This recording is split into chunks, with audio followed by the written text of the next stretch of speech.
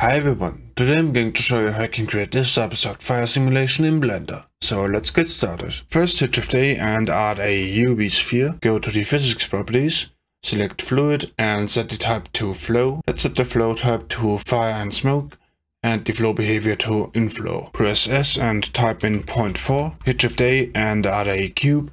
Select fluid again and set it to domain. Set the resolution divisions to 128. It's important that you don't enable adaptive domain because it will mess with the baked data that we are going to import later. Now here check dissolve and noise. Add a turbulence force field. Set the strength to 0.5. Select the domain again and go to field weights. Now let's set gravity to 0. Set the type to all and enable isosumable. Let's save and click on bake. Once it's done baking, go up here and hide the sphere in the viewport and in the render. Let's do the same for the domain. In the physics properties, hover over the file location and press Ctrl C. Hit Shift A, go to volume and import OpenVDB. Paste the file location in here and press enter. Go to data, press A and enter. Let's also hide this in the viewport and in the render. Hit Shift A and add a cube. Go to the modifiers and select volume to mesh. Under object, select fluid data and here type in flame. Set the adaptivity to 1. Let's save again and go to a random frame.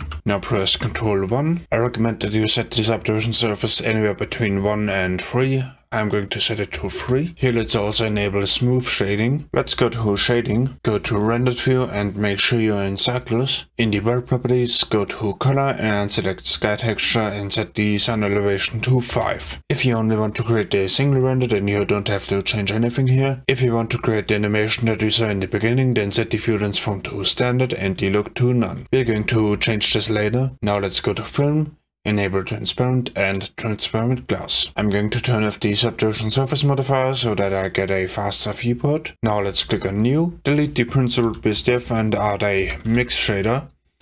Plug that into the surface here and duplicate it and plug it into the volume. Add a glass BSDF and plug it into the top here. Let's set the color to an orange color. Add a transparent BSDF and put it down here. Plug it into the bottom and let's make this blue. Add a volume scatter node. Put that here and plug it into the top. Let's make this a light orange like this. Duplicate it and plug it into the bottom. I'm going to make this one purple. Add a color ramp. Plug the color into the roughness here, into the factor here and into the density here and here. Add a mix RGB. Set it to color burn. Plug the color into the factor here. Add a Musgrave texture. Plug that into the bottom and duplicate it. For this one, let's set the detail to 15. Do the same here and set the scale to 10 for this one. Plug the height into color 1 and add a Voronoi texture. Put that here. By the way, if you want to have these previews here, you can get the new preview add-on fully link in the description. Instead of the vector, let's use the randomness. Set the scale to 20 and flip the color ramp and bring the black into somewhere around here. Instead of the color, let's use the distance here. Let's save again and go to layout mode. Press delete on the numpad and I'm going to position my view around here and hit Shift A. Add a camera, Ctrl-Alt-0 to go into camera view and press G and set twice to move it like this. Add an empty, plane axis, enable snapping and set it to face project. Press G and put it around here. In the object constraint properties, select shrink wrap and select the cube here. Now the position of the empty will change depending on the deformation of the cube. Select the camera, go to the object data properties, enable depth of field.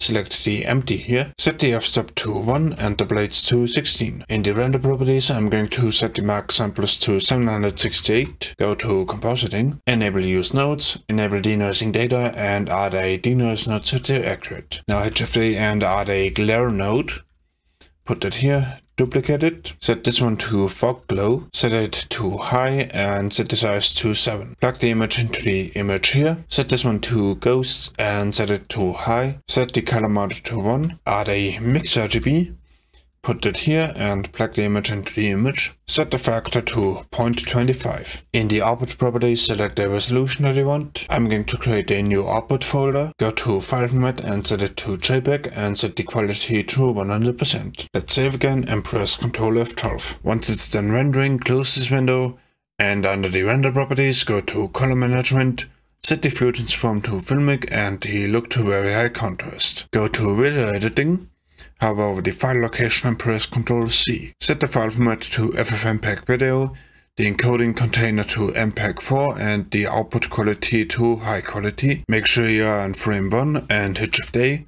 Image sequence, go to the folder where you have the images, press A and enter. Let's save again and press Ctrl F12. If you like this tutorial, then you're probably also going to like the one that is on screen now. I'll see you next time.